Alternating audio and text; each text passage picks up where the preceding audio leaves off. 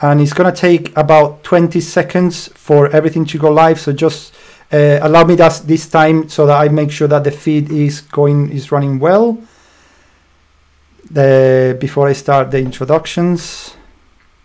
So it should be streaming in about 10 seconds. Okay, perfect. We are live.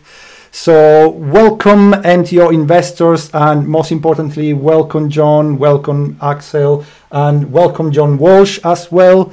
And thank you so much for joining me here today.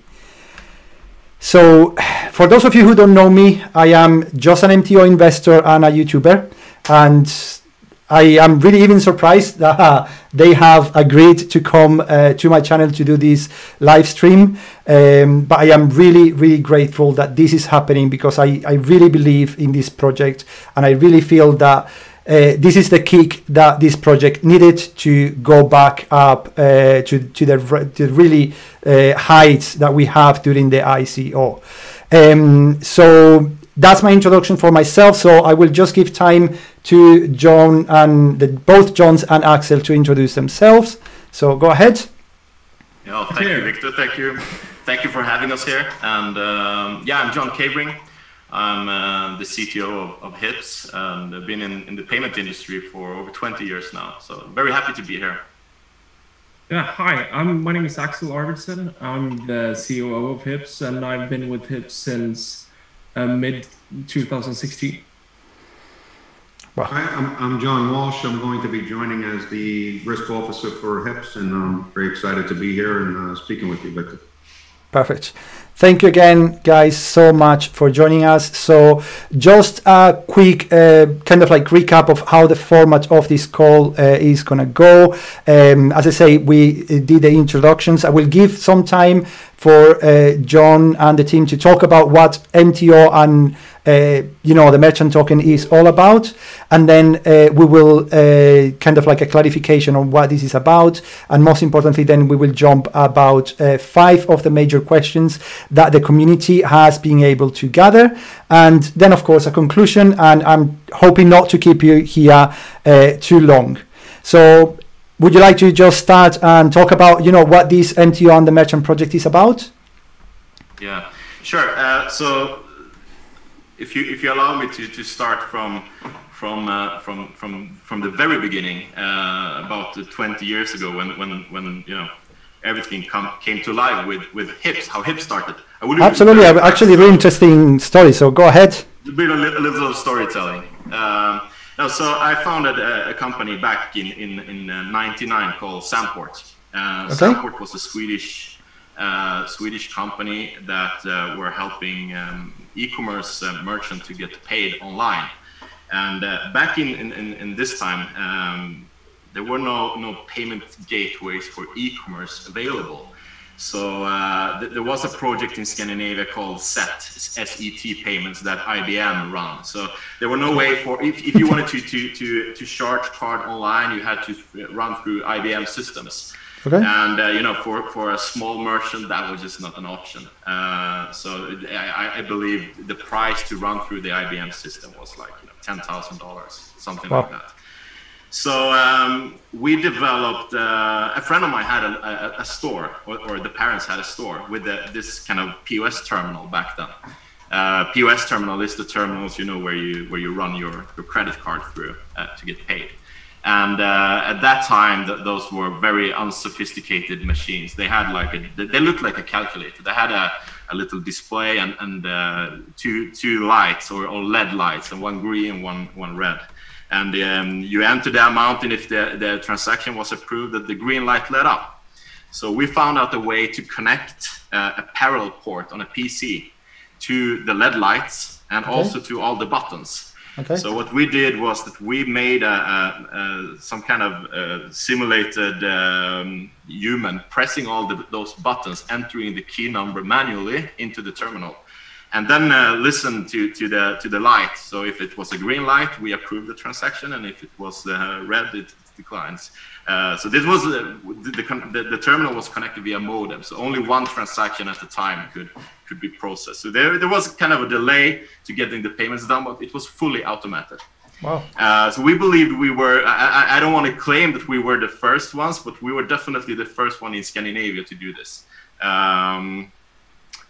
This couple of years later, or I think 1 year later or something, this was discovered by the banks. They were not too happy about this. Of course, I can imagine. They asked us to, okay, you have acquired some merchants now. You have to be connected into the bank system some way. And so we were the first connection ever to connect to something called SECAB, which is the Central for Electronic Card Transaction back then. So it was a bunch of ATM machines and we.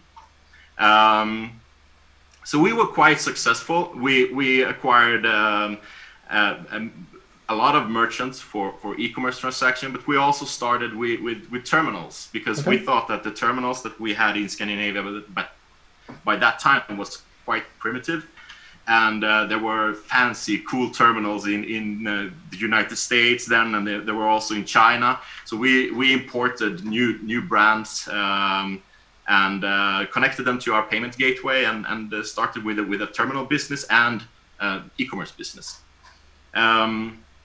So that company, Samport, continued like that. We had a cutting-edge technology. The company became Bambora late around 2010. Okay. And was acquired by Ingenico in the early 10s there. Remember the year exactly. But there's where a team of people that were very early in Samport, including myself, decided to, first of all, we got a non-compete clause when we sold. So we couldn't be in the payment industry at all after that. So, but we wanted to work together. We have created this at Samport, and we started another company, exploring a little bit in Bitcoin by that time. So we were very early in that. Couldn't do too much with Bitcoin at that time. Well, first, of course. It's kind of, you know, even you know, but so we were interested in that, but there was no real world use case for it. It was hard to make money on Bitcoin. So we thought, okay, what do we have? Well, we have the terminals. We know a lot about payment terminals and payments. So what can we do with this without going into the payment space? So we figured out the food delivery area. So we started a company called Pizza24 in a couple of countries, in all the Scandinavian countries, plus a few other countries, which is very similar to Uber Eats or Delivery Hero or those companies. Wow. And what we did was that we were using the payment terminal as an order acceptance and an order acceptance system. So when there was a new order online, the restaurant, they received this message on the payment terminal they already had in store. Okay. So we just added an application on that terminal. It was printing out the order bong with exactly what was ordered and to which address, and they could just enter the minutes, the delivery time. And we got that back to our system, and we could, you know, somehow still be working with terminals, which we had a lot of knowledge from, and be in another segment. So on that platform, we also accepted Bitcoin payments back then. Okay. Wow. And that was we were very early. I think we were. I'm not claiming this, but we were very early, maybe the earliest in Scandinavia for accepting it in mainstream at that level. We were talking about maybe here 600 or 1,000 merchant locations or something like that. Wow. It was not a big success. I mean, we had payments, Bitcoin payments, but we discovered something new. Whenever there was a timeout of a payment or there was some kind of problem, we had to manage it manually. There was like a lot of disputes on crypto payment that we didn't have a normal payment. That was more related to technical issues. Okay. So we developed a kind of a dispute system that I will touch that more a little bit later. But we developed that system so that we could control or refund people that had technical problems and follow it up. Anyways, this area was just something that we did just to have something to do when we couldn't be in the payment space. So when our non-compete clause ended 2016, we founded HIPS.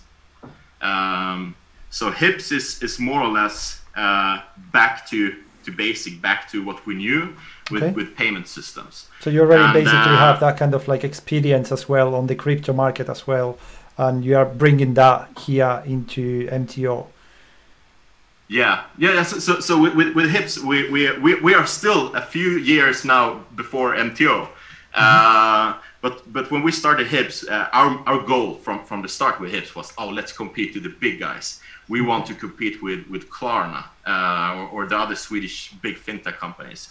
And we had everything we needed to do it. We had all the full payment gateway. We started to contact banks, larger bank, to help with the credit, and we were quite successful back then. Absolutely not as Klarna is today, but we were quite successful. We made some kind of footprint on the market. Okay. So the banks that helped us with the credit, they came to us and said, listen, how can we do this? Can we start competing with, we want to do what you do, basically. And we said, okay, maybe we are really good at creating gold access, but we are maybe not as good as banks are to axe and go for the gold. So let's create the gold X, the payment system, and let other people or other companies go for the merchants and go for the customers. And we can do what we are good at, and they do what they are good at. So so that was a big pivot point for HIPS. We changed everything, going from being a single tenant system to a multi-tenant system with white label possibilities and everything. So that's what we did, and we started to onboard the first financial institutions and banks. So it was like Bank Santander and Handelsbanken in Sweden and a lot of other financial institutions. And also it came a bit good in time, because around 2016 and forward, it became somewhat more easy to become a financial institution than it was before. So suddenly everyone wanted to start with card issuing or merchant acceptance or whatever, without creating the full system around it, the technical platform and all the the legal requirements around it. So we kind of made this box they can buy from us and become their own payment facilitator, start issuing cards or accepting card payments in terminals and do everything. So we had the software for everything. So that's kind of what HIPS was. And by that time, we hadn't introduced crypto at all to HIPS. And 2 years ago now, we said, okay, crypto is really starting to be a thing, and crypto payment is a big thing. But what are we going to do with the dispute, the consumer protection and the dispute management is that's going to be a big problem for us. And we also, even though we do KYC on our clients, we don't know if they are good or bad merchants, right? So at the end of the day, we don't know if they are going to ship, an iPhone or whatever, or just ship a brick. So we need some kind of dispute systems for customers. And so we started to develop what we have done previously in the Pizza 24 business that we have, and developed this dispute system and did it really well. Then DeFi came. And we had seen the smart contracts before. We really didn't understand it from the beginning. It sounded very, very awesome, and you could do a lot of things with it. But we really didn't see DeFi coming the way it did, and it came. And we thought, okay, so DeFi is probably going to put us out of business in a few years. And that's, I'm sitting here with a smile and say that is something good, but it's definitely not impossible. But until the consumer protection is solved, there is no way that crypto payment will take over from central payment schemes. Because if you buy through PayPal or a company like that, you know that if they don't ship the phone or whatever you buy, you know you can always go to them and dispute the transaction. Which is exactly what I love about this project, that it is targeting an area of crypto in general, that is lacking right now. Because if you buy something and you pay with crypto, you can forget that you even will get your money back. So having this thing, this is the main reason why I, personally speaking, invested into this project. Yeah. And also, it's today when you see someone, if you go to a camera store or something, and they say we only accept Bitcoin or some kind of crypto, you instantly pull your ears back and think, okay, am I gonna get it?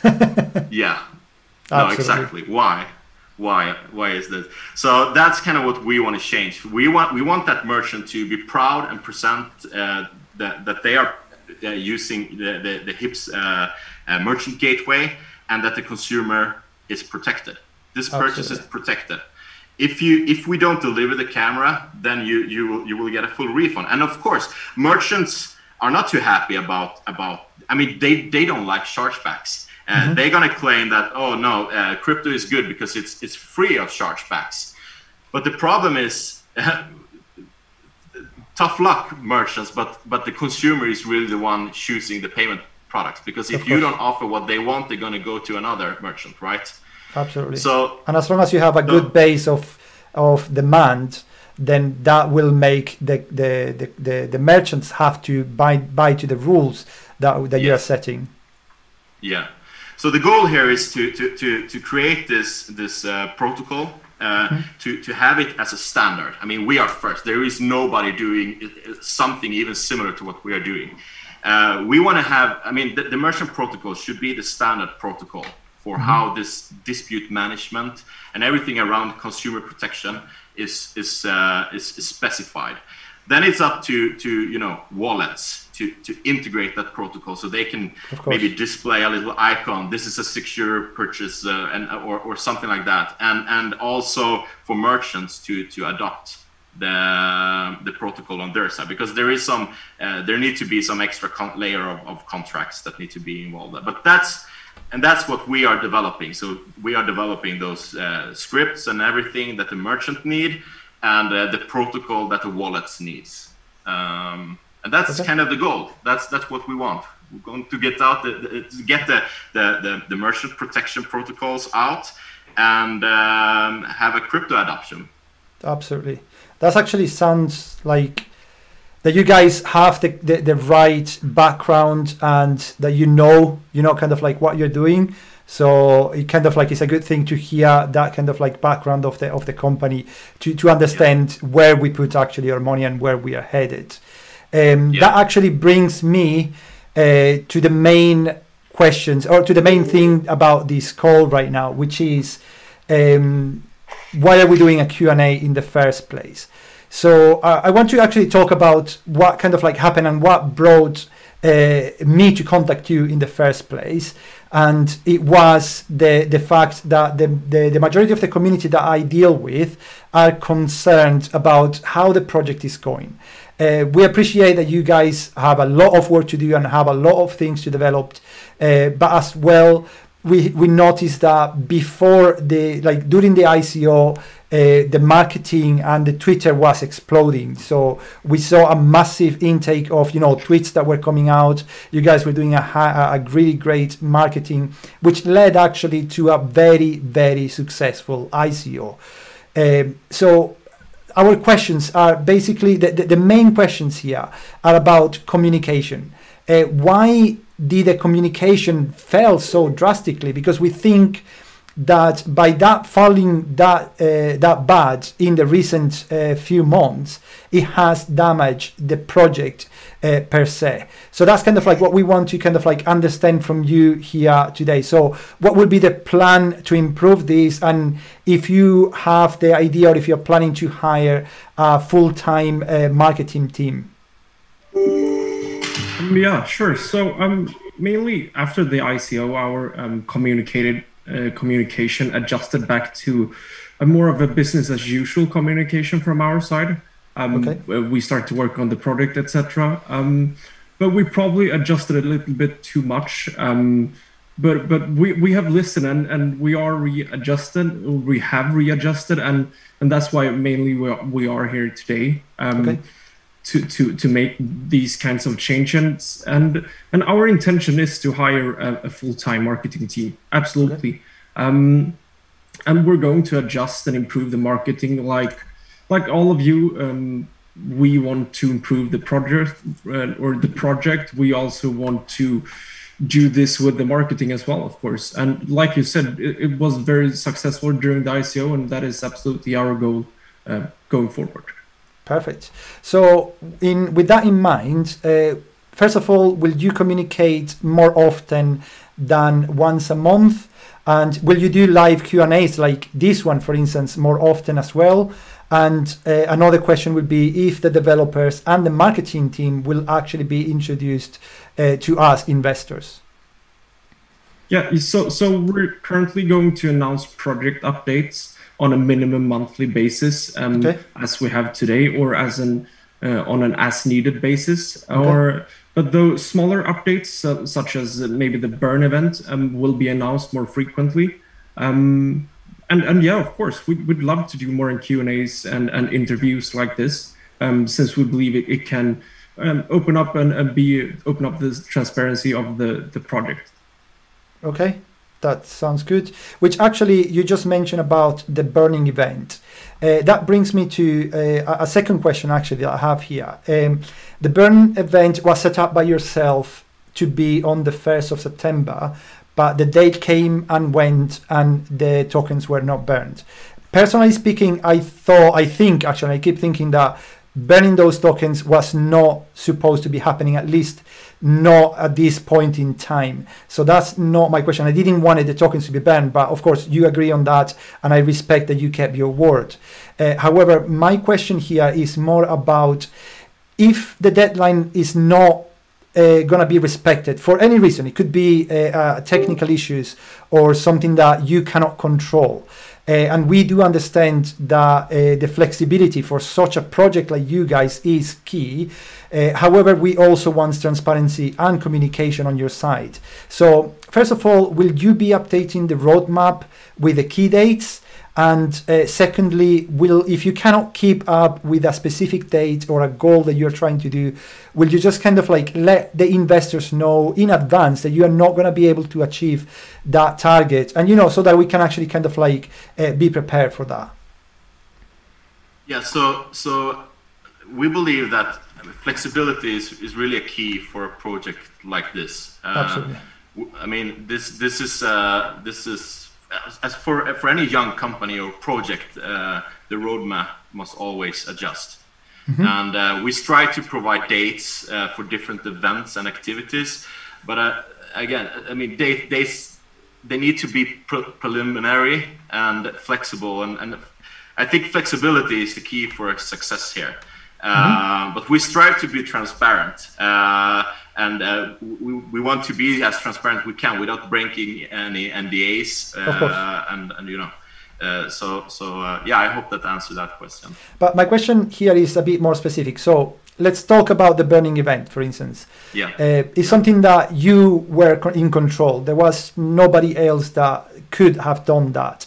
So if you knew in advance that you were not going to meet that deadline, it would have been better for you guys to, come on Twitter and let us know, guys. I know the burning event is meant to be tomorrow or even today itself, but we will not be doing it for this, and that reason. I feel as an investor, personally speaking, and I feel as well that the community itself will take that as a thing. Okay, they are actually doing, or they are gonna do it. They are working on it. They just can't right now, so we wait. So that's kind of like what I feel should happen. Yeah, no, I think it's we probably didn't realize how important those kind of events were to keep announced. So when we adjusted our communication out, We probably readjusted a little bit too much, and would I mean, in that case, maybe have update the community that we delayed that with a day, I believe it was.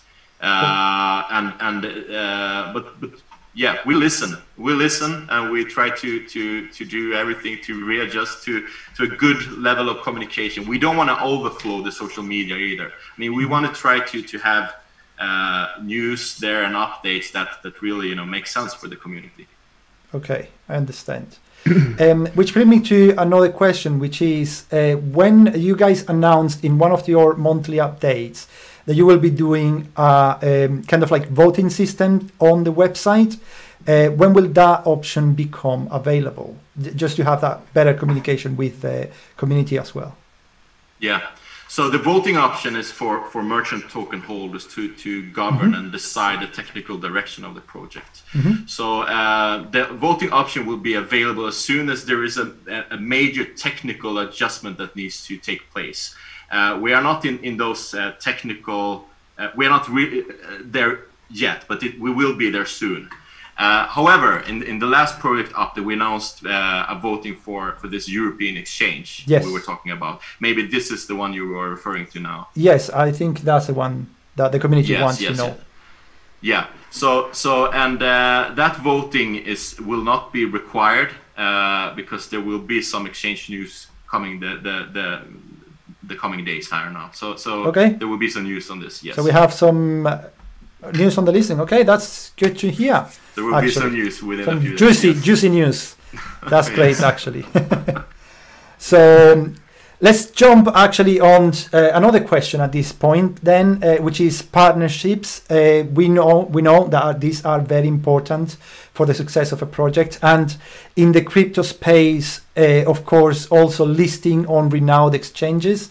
So we do appreciate that there could be NDAs involved, but is there anything significant that you guys are working on the pipeline, so you can share again some juicy details here today with me? There are some, but due to NDAs, we are unable to disclose the full information here today in this live. Okay. But like John touched on there will be an announcement coming within the few days. Regarding what is yet to be disclosed, but there will be an announcement. Yeah.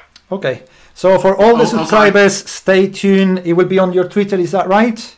Yeah. Yes. Yeah. So stay tuned and stay literally attached to your phones for that Twitter as well. So there is also, except from the news we were discussing, there are some announcements that we want to publish, but we have one announcement that are holding back the other ones that we cannot release, and we cannot release the other ones before the first one because of NDAs. So we are a little bit in a hold position. So, but that will also sort out soon. So you will see some more news on that as well.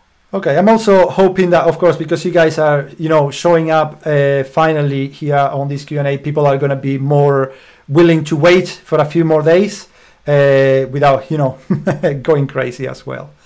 Victor, what John just said is very important, and I just want to follow up on that because rather than give a fake answer like many people do, nobody wants to say I'm held up because of these legal reasons and various things. But I think that was a very honest answer, that people that are looking at the token and people are looking at HIPS have that choice to say, look, that's an honest answer. They'll get back to me. And I think the way he said that is absolutely accurate. And that's what we need. And that's why we're here. And I think if we do this more often, I think particularly if you invite us back again, we'll be more than happy to come and have this dialogue and keep everybody up to date. And that's exactly my point, and that's the reason why actually I insisted to have you here, and I contacted you in the first place. The problem is not about missing a date. The problem is not an update that it cannot come out.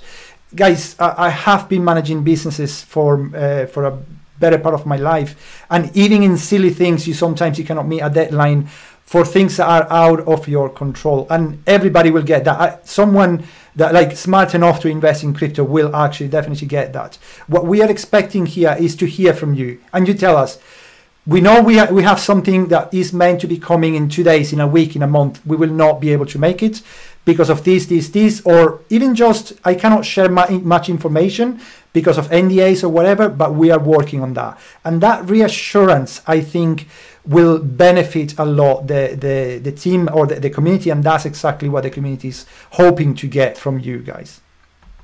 Yeah. Perfect. So let's yep. No.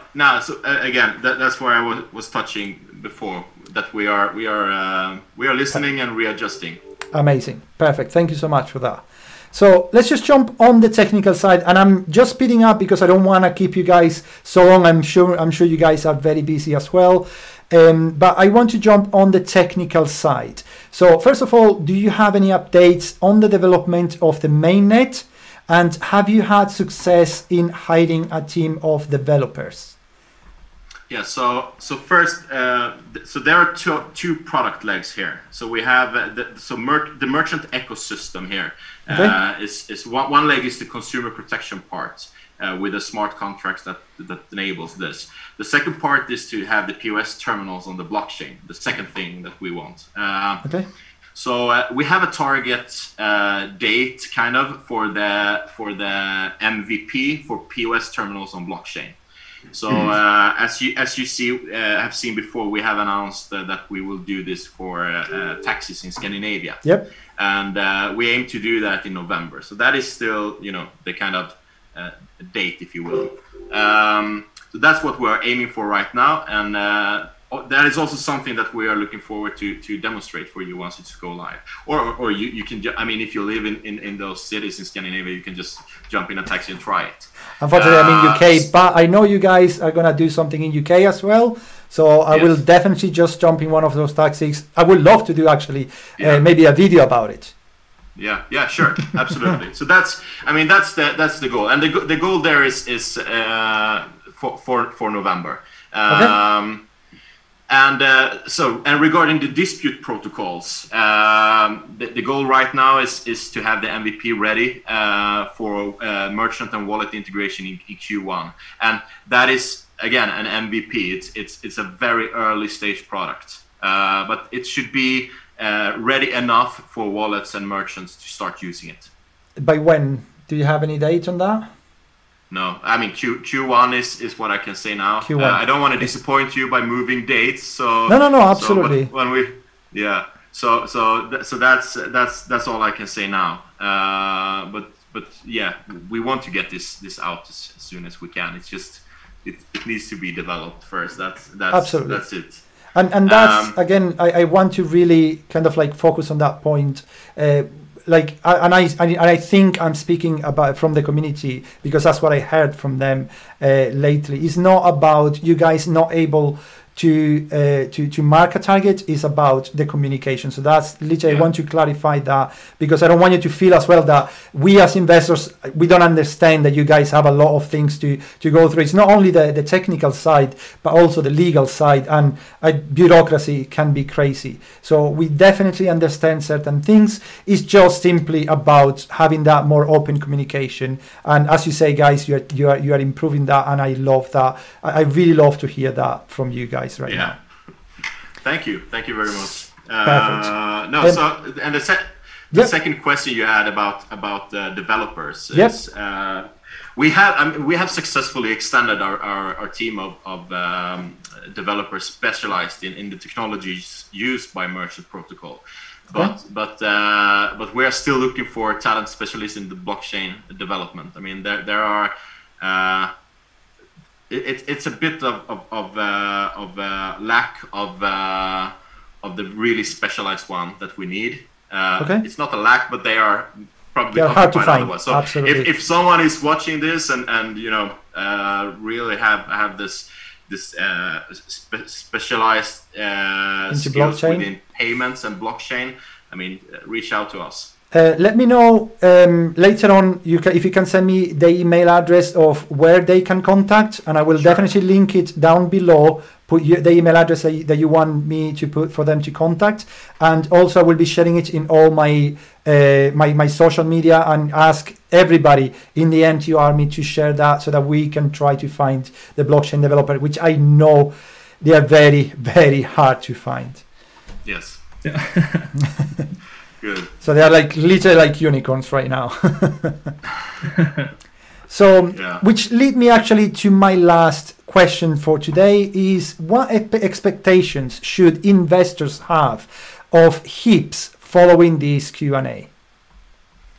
Yeah, so I think that merchant token holders, they can expect that HIPS will continue to develop the project, and that HIPS, once the project is ready, transfer it to the community as we have written in the white paper. Okay. And I mean, for as long as HIPS are token holders of the project, because it will be a community-owned project sooner or later, we will make everything we can to make sure that the project is adopted within the HIPS ecosystem, with all the merchants that we have somewhat control over. And yeah, that's kind of that. And I've also heard that there were some questions about the coin market cap. Oh, yeah, that's actually something that a lot of people in my community has been asking. Do you have any updates on that? Yeah, so this is also something that we didn't knew was that important. We were listed at CoinGecko, and but CoinMarketCap has a little bit different approach than CoinGecko. Okay. So when we listed on CoinGecko, we didn't have the parts available that CoinMarketCap wanted by that time. Okay. So and that is a position we have been in for a while now. So it's for CoinMarketCap there will be some updates. Okay, that's actually great to see. I am really happy. These are as I say, the main questions. I am really happy to hear, guys, that you are gonna improve the communication, which on my side I believe was the most important part. To improve and to boost the token, and I really hope that by even just doing this Q&A, the price will be boosted, so that people will feel more confidence about the project as well. And I really wish you the best to be able to develop all the technology, which I know is going to be a really long journey for you as well. Is there anything that you guys think that you want to share with the community before we end this? I think, I mean, we all are sharing the common goal here to make this extremely successful, and let's do this. Absolutely. Well, guys, thank you, John. Thank you, John Walsh, and thank you, Axel, for joining me here. As I said before, you are very welcome to join me again. If you want to do this on a monthly basis, I am here. As I say, I'm working everything. I'm doing everything I can to the success of this project, and I really want for this to take off as soon as possible. Thank you. Thank you. So let us have a talk about that later on, and thank you very much for this Q&A. Absolutely.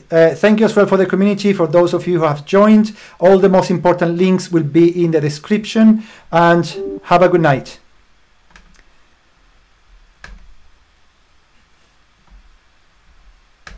Perfect. I have